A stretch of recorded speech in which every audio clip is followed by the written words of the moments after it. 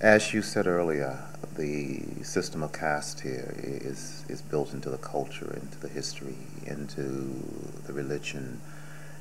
How will it ever be possible? And it's outlawed by the discrimination by caste is outlawed by the Constitution, which was passed over 60 years ago. I mean, how will it ever be possible to end that, given that it is such a part of the culture itself and such a part of the religion itself? Good question. Um, Hope, real hope, and demonstrated abilities of communities to change across the world.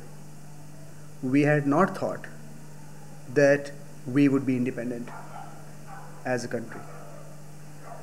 We had not thought when we were going through caste discrimination 150 years back that we would ever be sitting in the same school with everybody.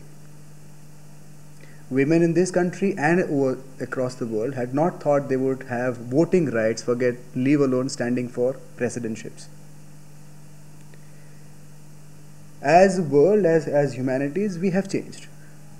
We have constantly pushed our boundaries of what we think is right and what we think is wrong. What we thought was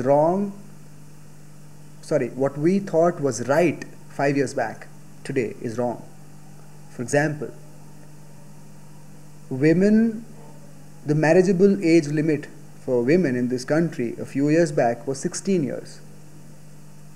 Today, if you have sex with a girl of 16, even with her consent, it constitutes as rape. You see the shift. It's not just increasing the age of marriage by 2 years. It's a shift of paradigm from sanctioned relationships to rape. That's the amount of shift that has happened.